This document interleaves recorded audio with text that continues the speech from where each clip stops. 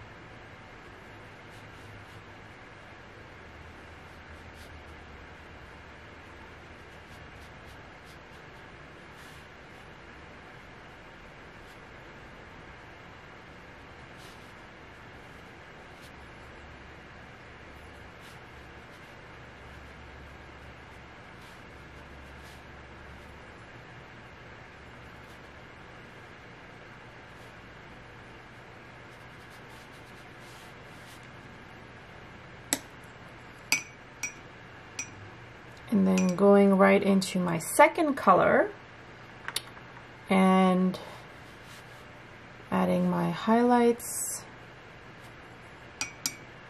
with the second brush, or shadow bits, or whatever you want to call it, because it's the darker region of the flower, really.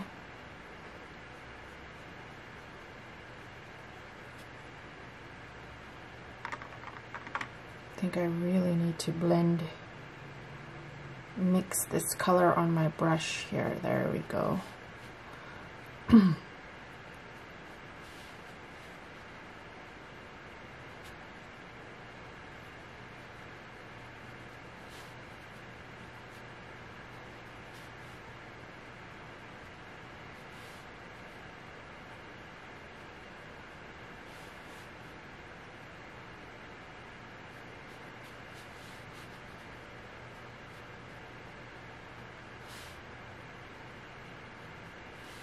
Adding it around the tips as well.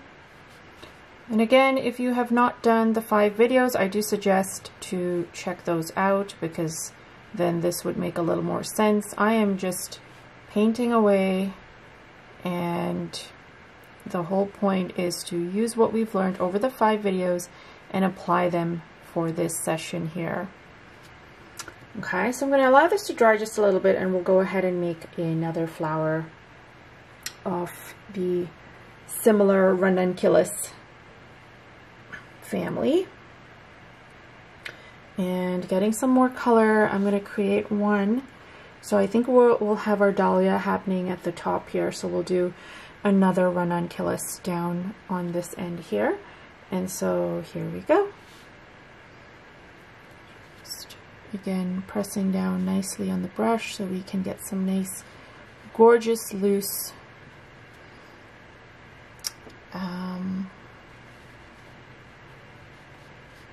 organic shapes. That's what I'm looking for. The word is organic.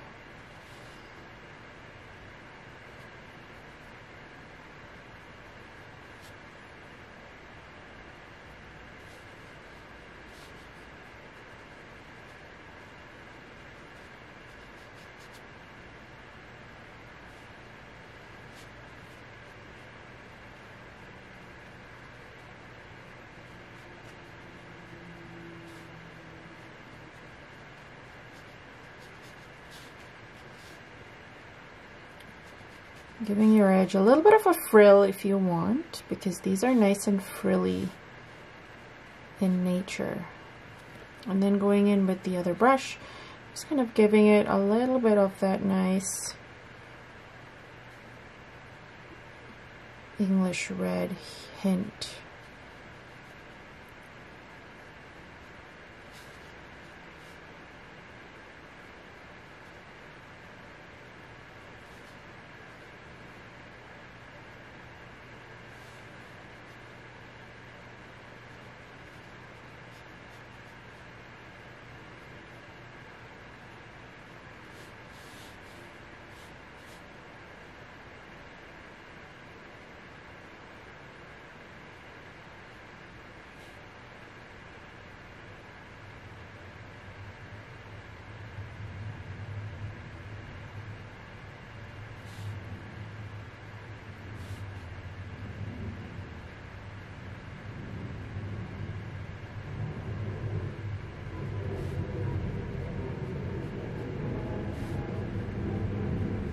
And then just adding a little bit of those strokes to the center as well.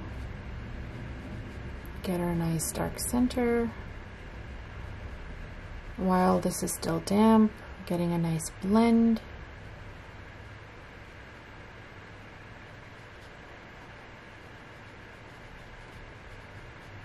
Kind of going all around.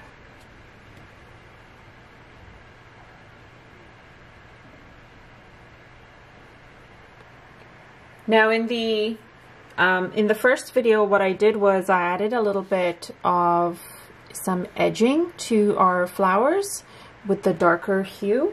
And so that's what I'm doing right now because it's fairly dried, and I'm going to use the same brush and kind of get some detail. So let's see, I've got some here. I'm going to get a little bit happening over here. And then just getting some color directly from the color cake so it's nice and dark. It really pops out.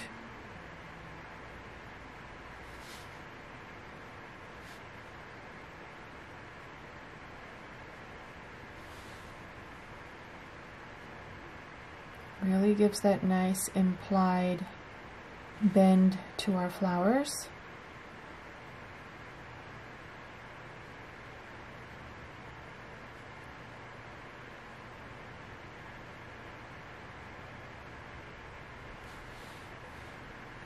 This is like my favorite part of painting these flowers. Just like while we're doing it in a loose style, we need to intentionally make these little adjustments so that it really pops, and that's exactly what we're doing here. So this one I'm going to make this fairly large.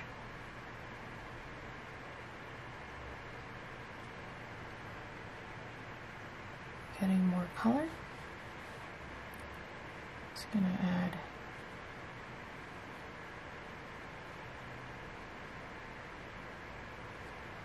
another indication of a bend over there. And we have a little bit here.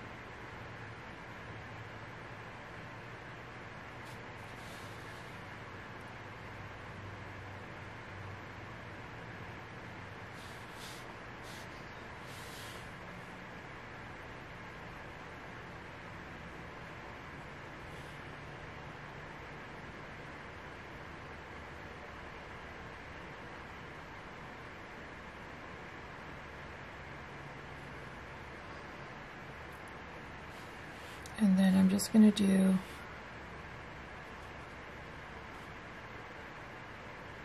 some here.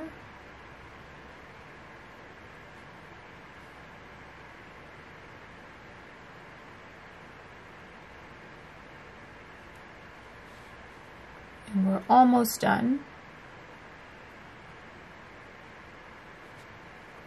And I'll leave it at that. So these are going to be the Ranunculus.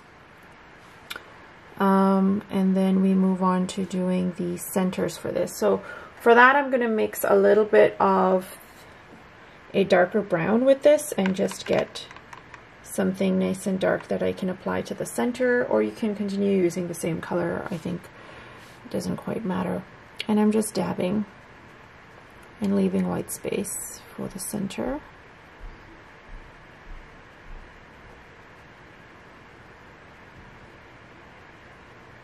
Using the same brush.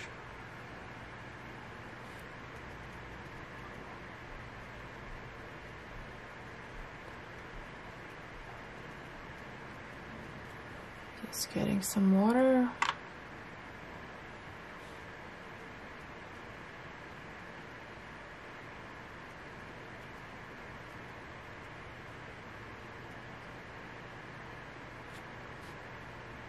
Perfect. Perfect, perfect, perfect. Well, we're not looking for perfection, but this is exactly what I was going for. Hence it's perfect. Okay, so now we can move on to doing, instead of doing the, no, you know what, let's do the green stems and such, because I was going to say instead of doing the green stems, let's move on to doing the next flower, but no, let's do the stems. And this way I can finish it in parts as opposed to just going. So for the green, I've got so much green left over, so I'm just going to be using my leftover green.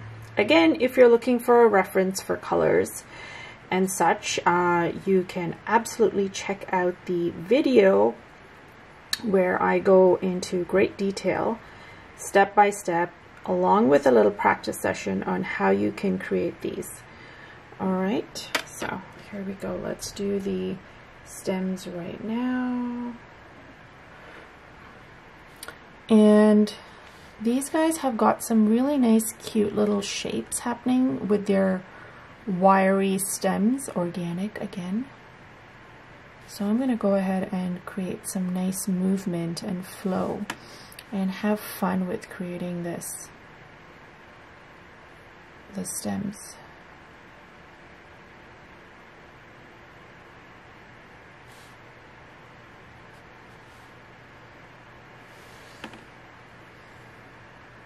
Getting a little bit of water onto my brush so I can get a nice thicker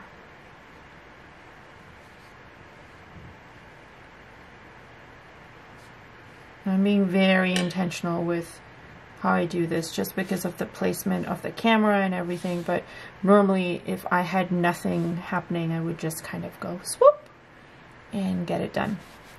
So I'm going to do a sort of like a extension from the stem over here, which we also have in the main video as well. And they've got these cute little elements happening on the stems and whatnot, and so I like adding it for additional interest in the paintings.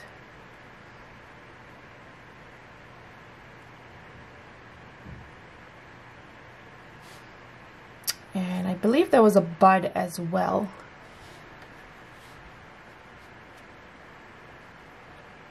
So maybe using the same color we can do a bud or something. But first let me just do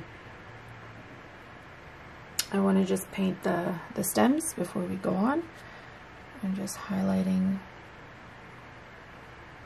not highlighting, making the stems darker where they start.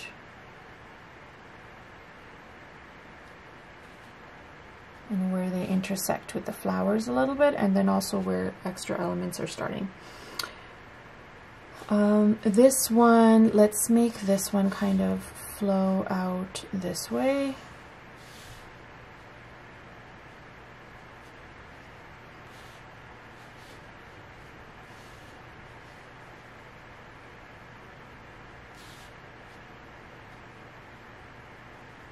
And then I'm just adding an additional kind of, I want to say garnish almost to the stem, just because I kind of messed it up a tad bit over there. But loose details like that are always nice. And I believe what I had also done was do a nice cute little what's the word, bud. So let's just do the bud. I'll draw in the stem and then we'll accommodate for the dahlia, which I think should be around here. So if the bud comes slightly above the dahlia, I think that would be nice. So let's just make it kind of happening this way.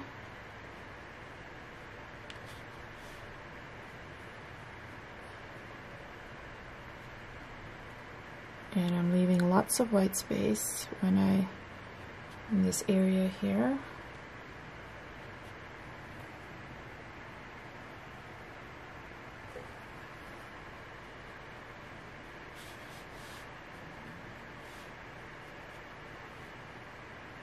Adding a little bit of that darker green in that area as well.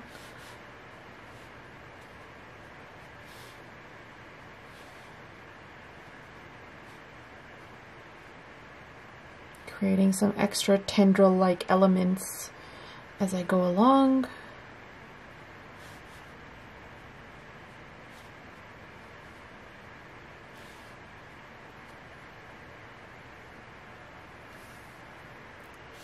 And I believe they've got these extensions just like I did that down there. I'm going to do one here.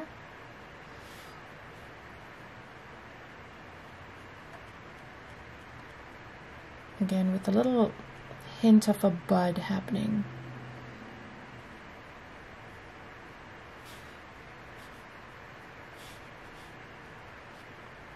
And then leave that as is. And now we'll move on to doing the little bud. Just at the top there, And so I'll take some of the color that I had used, which is the Cadmium Medium Lemon, and we're just going to quickly add that to the top. I've touched very briefly into the green as well, so it's kind of seeping in. And now I'm going to get some of the English red and just add that in. This is where paper towel comes in handy if you feel like it's seeping into the green too much and you don't like that flowy look. Just take your paper towel and dab away. Okay, I'm going to leave that as is. I don't mind how it looks. I like the sort of blended effect that's happening. And that's that. So now we're moving on to our next flower. So because we're in the groove of, you know, doing these nice little petals, I'm just going to go ahead and use some mauve or like light purple or quin rose, whatever you want to use. Sorry, quin lilac, and create our next flower, which is the autumn anemone. And they're very, very similar to these, but I want to give some nice hierarchy to my composition. So what I'm going to do is make the anemones a bit smaller in comparison to size, just a bit, so that we've got some hierarchy happening. And really quickly before we start, let's just pull up the anemones. I have them marked here somewhere. There we go. And that is page 325. Okay, so here we go. I am using the number 8 to lay down the flowers. And holding my book open, I'm just going to create, so I want the dahlia to be here. So I think it makes sense to have the anemone slightly above over here.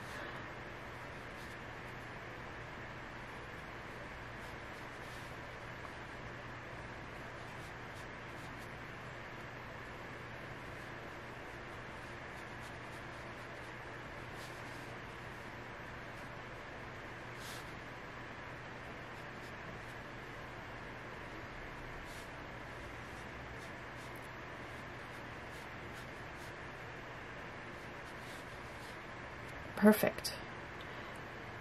And I'm going to do another one.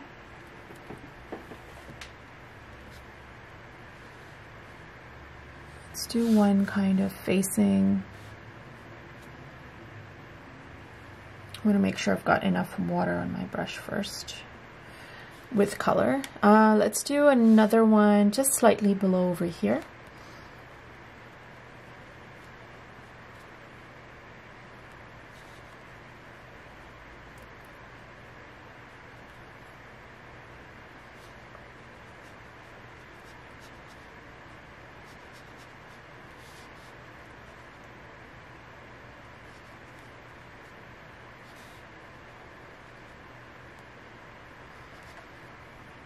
And then I'll do a third sort of bud kind of styled flower. And let's have that happen over here on this end, so it can look like these flowers are coming, the stems are coming down this way and this one's just protruding over here. So just lightly adding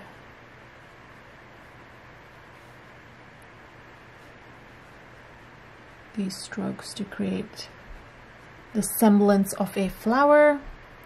Dipping the tip of my brush in water to get some lighter strokes and hues, so these can represent background petals.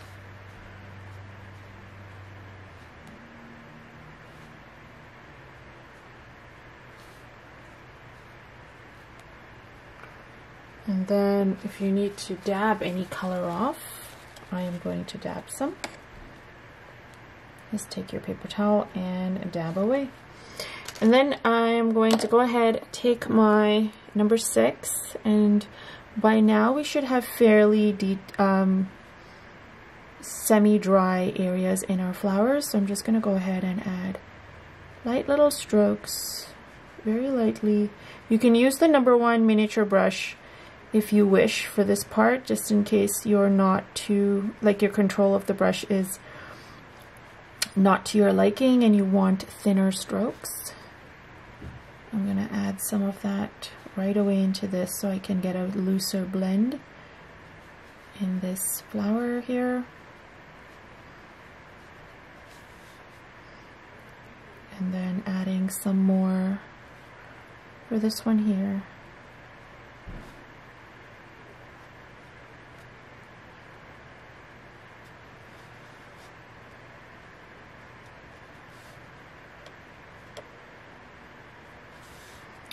And these ones here, I want them to be blended a lot more, so I'm going in with water on my brush and then just lightly kind of pulling that outward, giving it some nice shading almost, so to speak.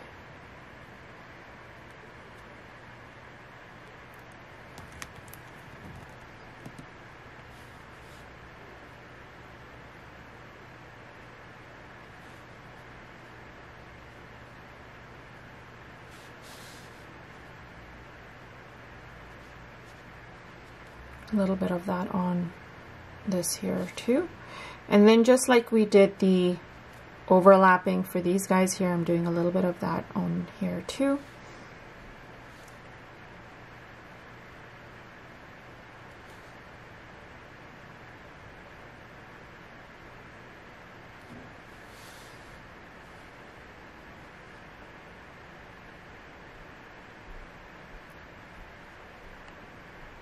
Needs to be a tad darker, but that's okay. You want to keep some elements very loose and open as opposed to just completely detailed all over.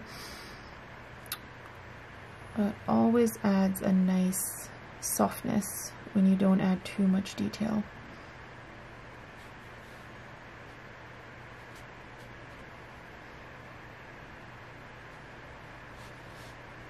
And then this one just doesn't have any.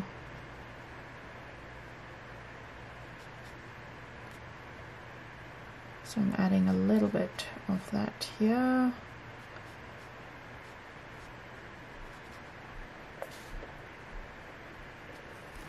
All right, great. So we've got these guys done. Let's go ahead and add some stems to it, and then we'll end off with doing the center. So the stems, again, I'm going to be using my leftover color. Yeah, I'll use the #6. So leftover green that I've got. I'm switching up the green to be a little more brighter as opposed to more wooded. So I'm using some green. It's just to give some differentiation between the two greens that we have happening so far.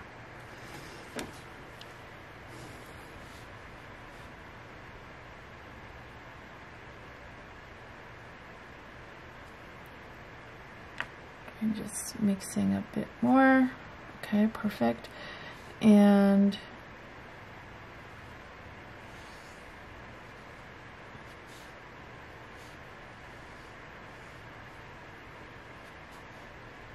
pushing all the color to where the flower, like where it meets the flower. Let's do another one over on this end.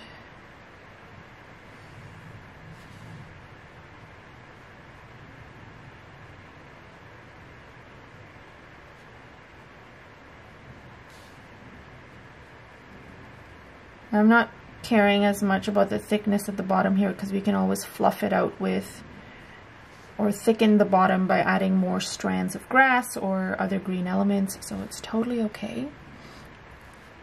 And this guy needs one.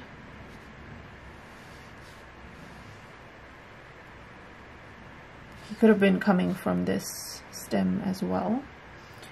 So lots of different ways to sort of have your composition connect and flow. So pay attention to these little details, also my mistakes as I kind of go along, because if you see the mistakes, you see how I fix it, it kind of gives you an idea of how to sort of do your own thing.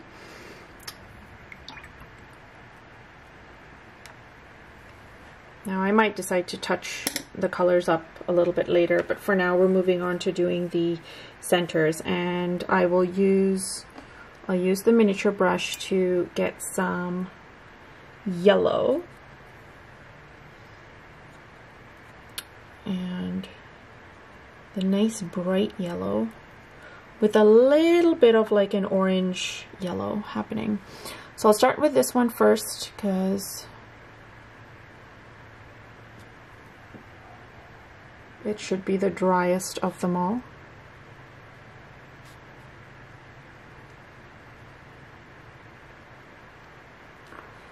And just loosely adding a couple of dots over there. And then we're moving on to getting more of an orangey yellow. So like a medium orange yellow. I'm not quite brushing or washing my brush. I'm just getting the color directly from there. And I want that two-tone look.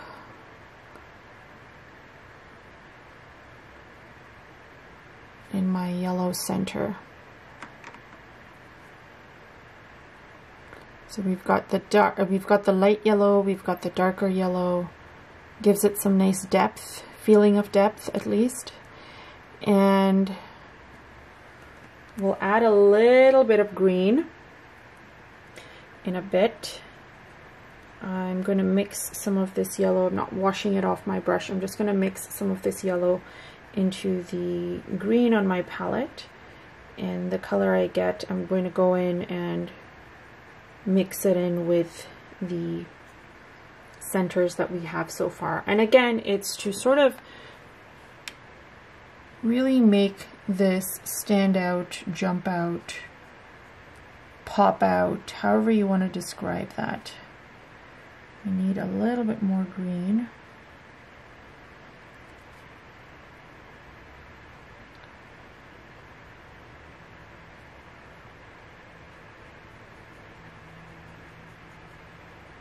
So I ended up taking that yellowish green. Not a fan of yellowish green, but sometimes it does the job and can't dispute, so I don't discriminate.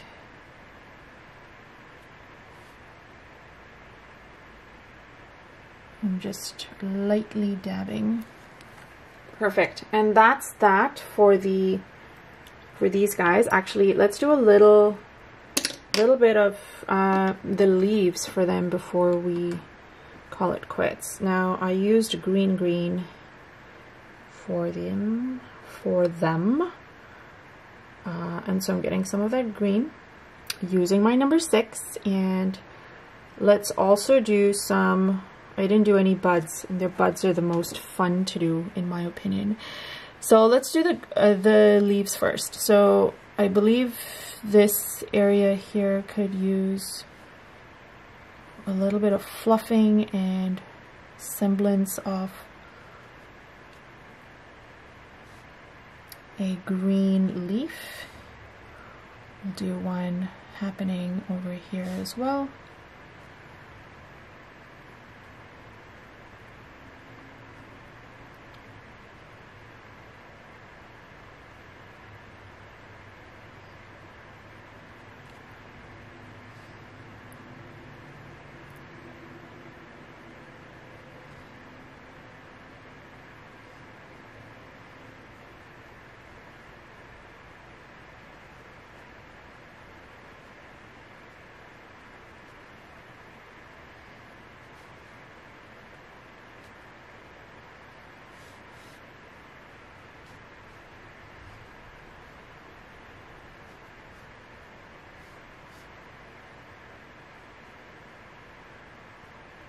Their leaves have like 3 tiers to it, so I'm just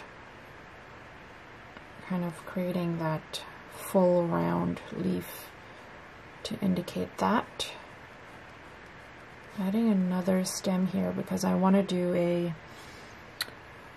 a stem that has a bud, because their buds are quite fun, as I mentioned. And I think it would be nice if we're doing our dahlia here to have a bud protruding maybe over here. No, actually, let's do one over here.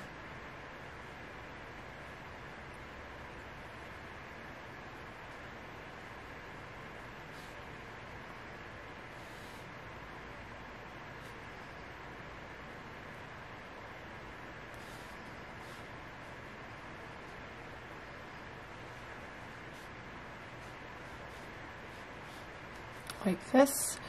And it's more of a purple hue, so I'm going to switch my brush and get some of the quin. Actually, first probably get some of the regular color.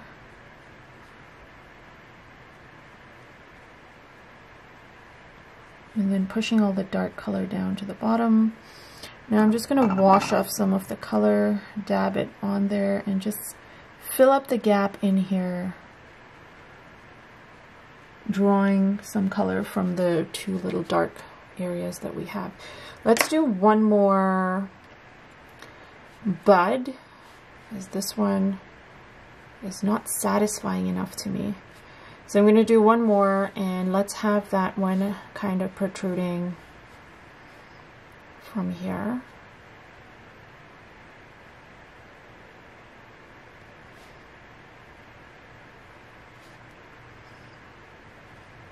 And this also needs a little bit of just slice of green there, and then let's go in with the purple and create our round curves around it. There we go. I'm going to add a touch of a darker purple on the edge so it seeps in. And that's great. I love it. I know it's hanging in the air, so let's sort of attach that in nicely.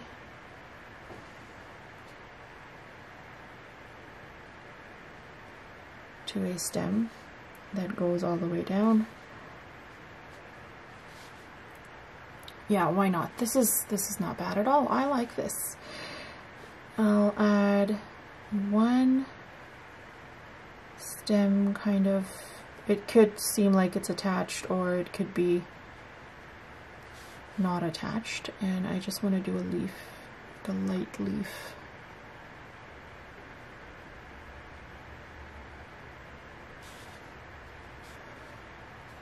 Perfect. And I'm just lightly adding some color or some additional leaves kind of protruding just to fill up the areas and add more visual interest. But you don't want to add too much. If you want to leave it minimalistic, you absolutely can.